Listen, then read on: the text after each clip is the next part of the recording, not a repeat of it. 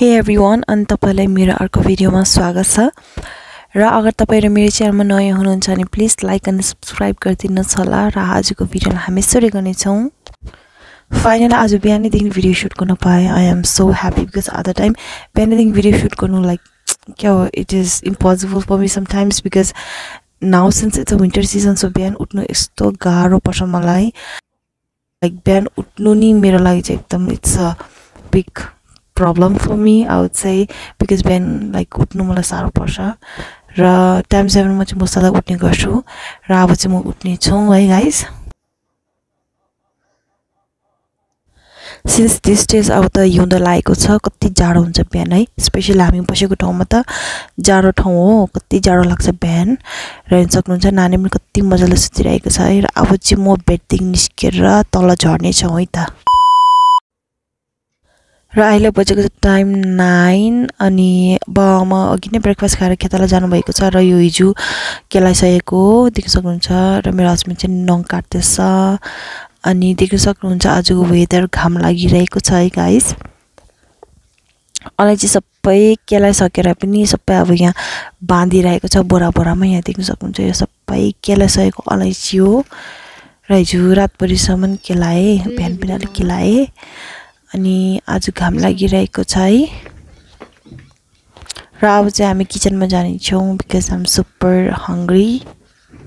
र मैले ब्रेकफास्टमा बनाएको छ pork curry with potato।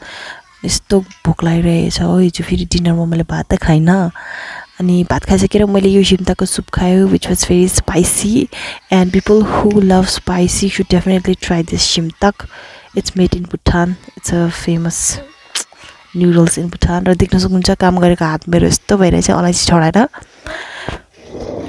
रातभरि बसेर पनि केलाएर नसकेर चाहिँ बिहान एकछिन केलाए, अलिकति मात्र थियो अनि त्यो केलासकेकोमा चाहिँ अलिअलि अलैँचीहरू झरेको थियो, त्यो चाहिँ अब म चाल्दै टिप्ने छु।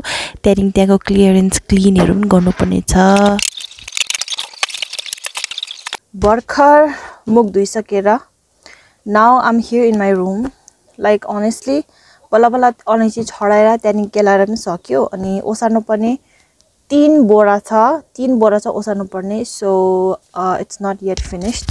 अब अलैँचीलाई सुकाउनु पर्छ, सुकाउनु लाग्छ होला I think 5-6 days। so it's not a easy job। cardamom work is such a hectic work honestly। plus पैसा आउँदाखेरि पनि it's kind of happy huncha but then it's kind of like hectic work। cardamom ko kaam chai ni it's a hectic work। so I'm here in my room because I need to do some cleaning plus I need to arrange my clothes। room safa garnu parne cha, so I need to do that। plus I don't have the motivation to do anything today but let's see, let's hope for the best। so guys those are my clothes। यो चाहिँ मेरो लुगा हो जुन चाहिँ I need to arrange। plus I'm thinking of those are the small size ko boraharu। I'm thinking of keeping everything in this small bora, like मेरो shirt one side ma, pant one side ma, त्यसरी राखौं भनेर सोचेको। Plus यो लुगा अस्ति धुको भर्खर मैले टिपेर ल्याएको। so I'm thinking of doing that। so I think I need to arrange my clothes। it's kind of really messy। also shout out to my new subscribers who had subscribed to my channel। thank you so much for subscribing to my channel and I'm like feeling more of motivate and encouraged to post more videos now। thank you so much and I hope you guys can keep on supporting me so that I can reach my goal, that is to reach 1000 subscriber and 4000 watch hour। obviously as a small YouTuber ko sapna नै त्यही हुन्छ, like monetize हुने सपना सबैको हुन्छ and that's my dream and I am working hard and let's see how it goes and yeah, let's hope for the best। finally bed ko हालत अच्छा हो गया। it's done, like लुगाहरु सबै अच्छे से अरेन्ज हो गया है।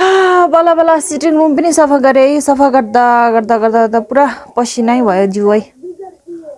र अब थलबुडुक धुनु पर्ने छ हो, त्यो धुने छु र टिभी हेर्दै बसिरहेको छु नानीसँग। नानी खेलिरहेको छ सपना सामानहरु यताउता भात भुङ्गा भएको देख्दा छक्कै पर्छु म चाहिँ।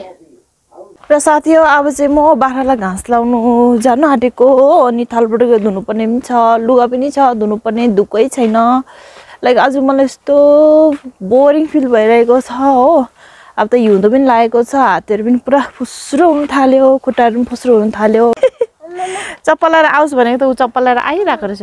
आउ मे हेर्न जाउँ पहिला। मे कहाँ छ एप्पल? ह? उता छ एप्पल, उता छ, उता छ एप्पल। अब त कुरा बुझ्छौ त फेरि मैले ढाँटेको नि एप्पल छ भनेर चल्नु छैन नि एप्पल।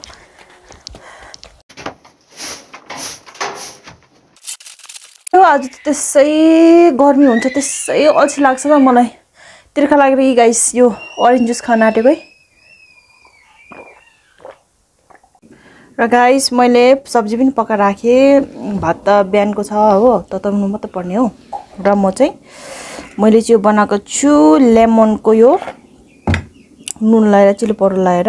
सो म यसको मुकबाङ गर्ने छौँ है त गाइस। कस्तो खानु मन पर्यो आज, एक्कासी अमिलो खानु मन पर्यो कि अन्त नि।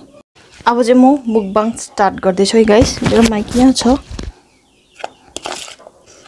कस्तो अमिलो गनाइरहेछ है गाइस।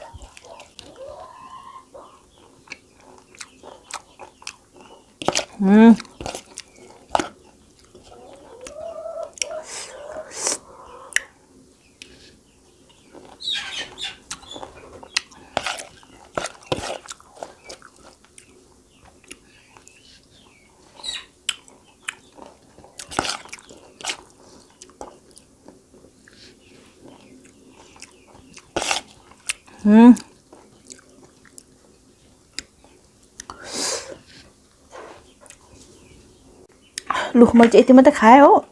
मेरो हस्बेन्डले पनि साह्रो मन पर्नुहुन्छ। यति चाहिँ म मेरो हस्बेन्डको लागि राखिदिन्छु।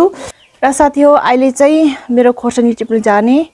अस्ति नै एकखेप टिपेको थियो, अब त ठुलो पनि भयो होला, टिप्ने टाइम पनि भयो। सो गएर हाम्रो खोर्सानी टिप्ने छौँ पहिला। र यो हो मेरो खोर्सानीको झ्याङ। खोर्सानी टिप्ने बेला पनि भइस हो, कुनै त झरेछ पनि।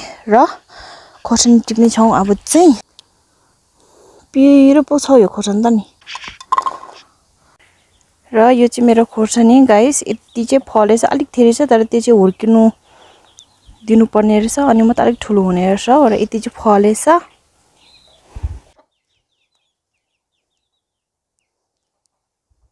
मेरो फुल्ने माउले अर्को अन्डा दिएछ है, तर हिजो त फुलेन, के भयो धन्न।